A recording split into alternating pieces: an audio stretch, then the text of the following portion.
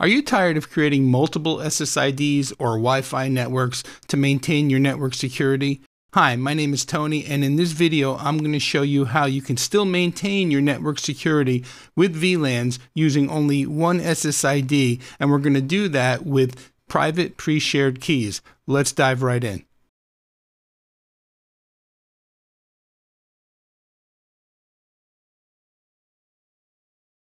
Alright, so now that you have a basic understanding of PPSKs and what a private pre-shared key really is, let's go ahead and create a couple of VLANs, because in this video I'm going to show you how to apply a PPSK to a particular VLAN so that we can maintain our network security. So first thing we need to do is add a couple more VLANs. Let's go up to the network node.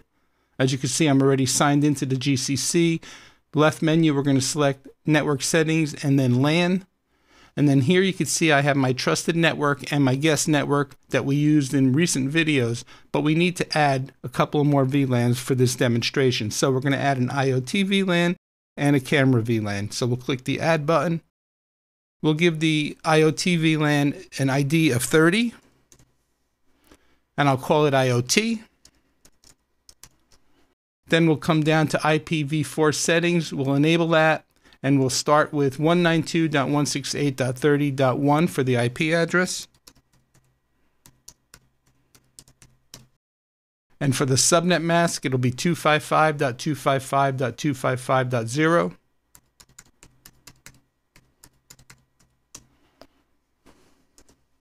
And then we're going to enable DHCP service so we can distribute IP addresses on this subnet. We'll give the gateway address the same as the IP4 address of 192.168.30.1. And then for the range, I'm going to give it the whole thing since it's an IoT network. So I'm going to give it 30.2 all the way through 30.254, but you can choose the range that best suits your needs.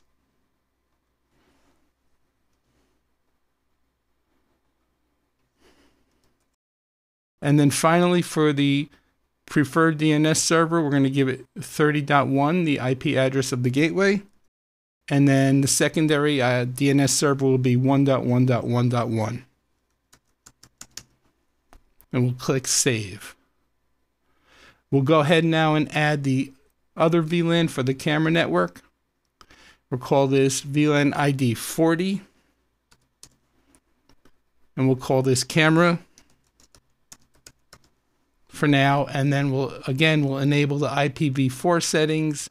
The address will be 192.168.40.1.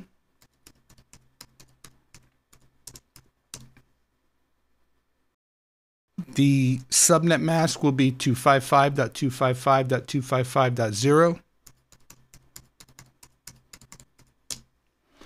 Again, we will enable the DHCP service so that the devices on this network can get the appropriate addresses distributed. So we're going to give it the gateway address of 40.1, and then for the range, again, I'm just going to give it the entire range of 40.2 all the way up to 40.254.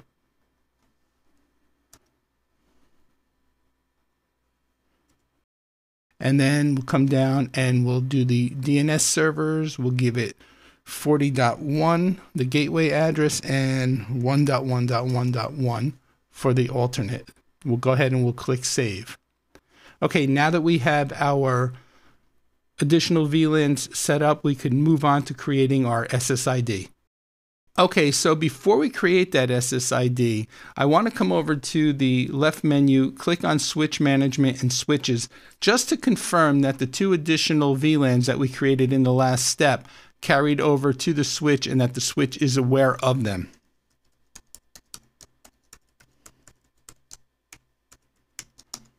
So now that we're in the switch itself, let's come over to the left menu, click on Switching, click on VLAN, and we can see here that VLAN 30 and VLAN 40 have been added and the ports have been tagged correctly. So we should be good to go. Let's get out of here and go back to the GCC and get that SSID created.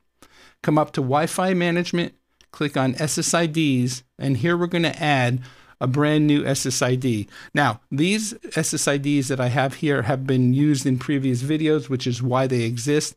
But if this was blank, that's fine. Just go ahead and click on Add. Let's enable the SSID. We'll give it a name, and I'm just going to call it Test Wi-Fi.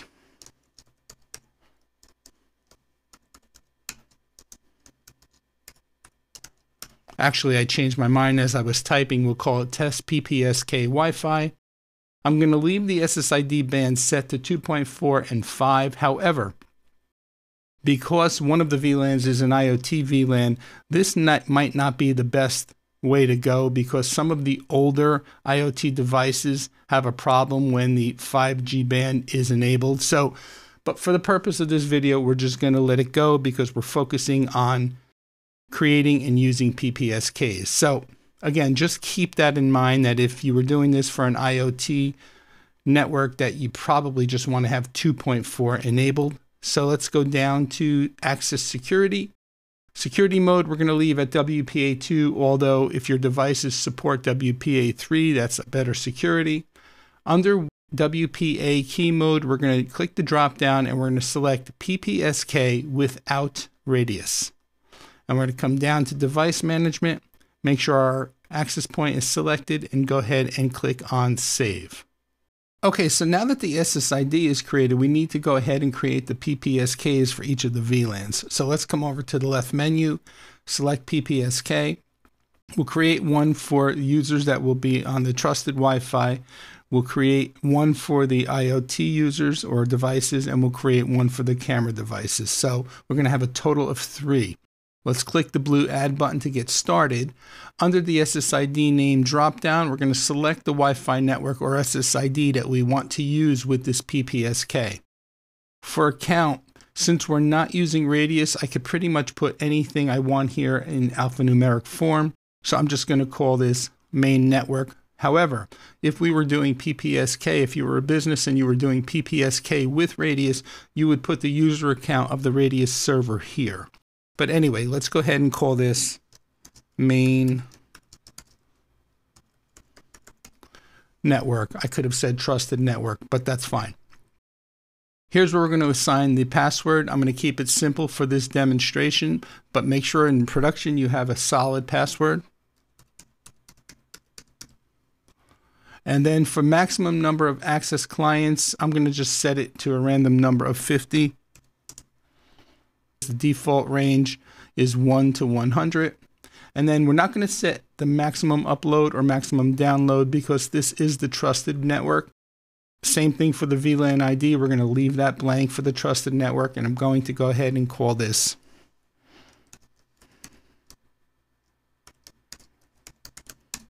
main network. Just give it a description. Okay, let's come over here and click Save. And we have our first PPSK created. We're going to repeat the same thing 2 more times. However, just slightly different. We have to link it to the VLAN. So let's click the Add button. SSID name dropdown. Again, we're going to choose the Test PPSK Wi-Fi. And I'm just going to call this IoT. And the password. The number of access clients. 20. For the maximum upload, let's limit this one. Let's test it out. So we'll give it a maximum upload of 5 and a maximum download of 10. And we're going to attach this to VLAN ID 30. And I'll call this description IoT. And one more time for the camera network.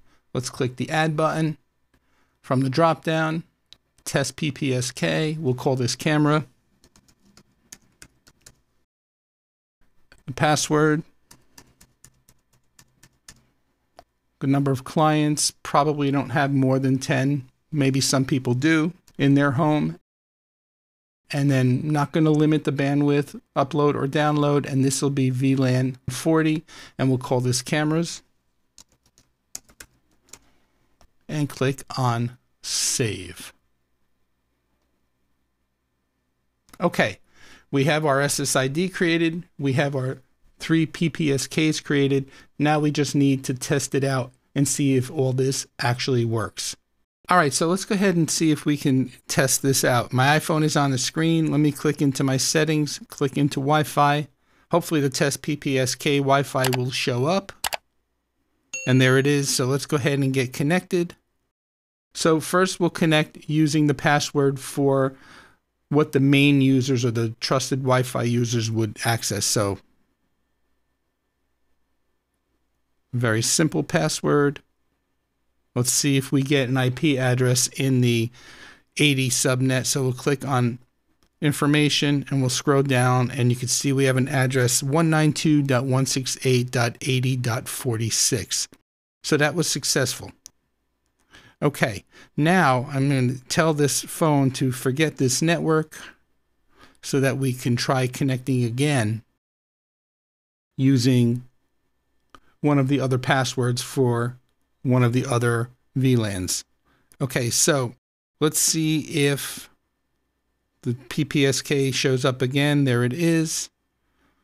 And now this time we'll put in the password for the IoT network, which should give us an IP address in the 192.168.30 subnet. So the password was very simple, 1, 2, 3, 4, 5, 6, 7, 8, 9. Let's say join. Okay, so it looks like we have an IP address, 192.168.30.201. So I want to do a speed test because I believe this was the subnet that we did some limiting, some speed limiting on. So let's come over to here and let's click on speed test.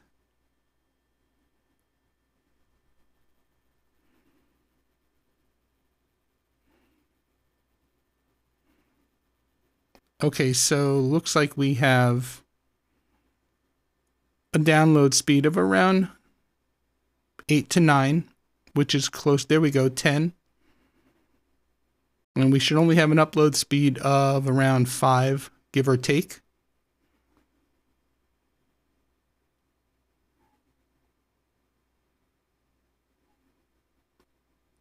Okay, so it looks like the limiting worked as well. Let's get out of here. Let's go back into the settings.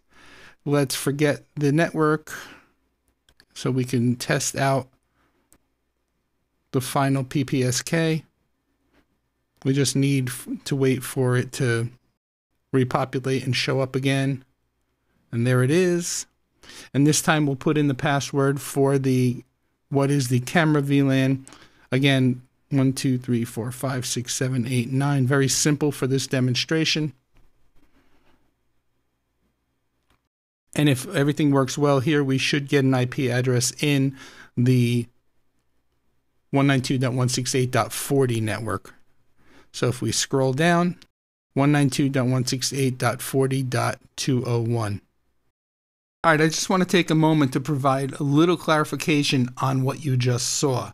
Since the iPhone doesn't show the input of the passwords as a security measure, you're probably all wondering, I thought the passwords for each PPSK were supposed to be different, and they were.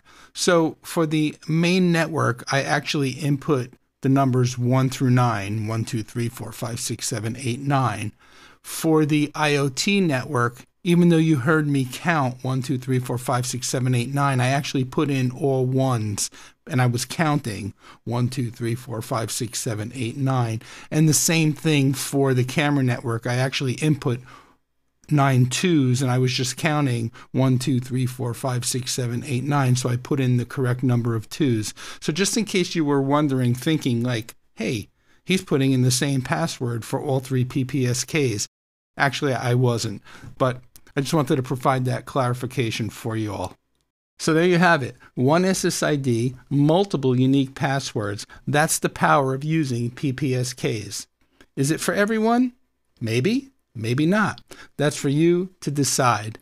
If you found this video helpful, please consider subscribing to the channel, Give it a like, and don't forget to hit that little bell so that you're alerted to more Grandstream networking tips along with regular networking tips.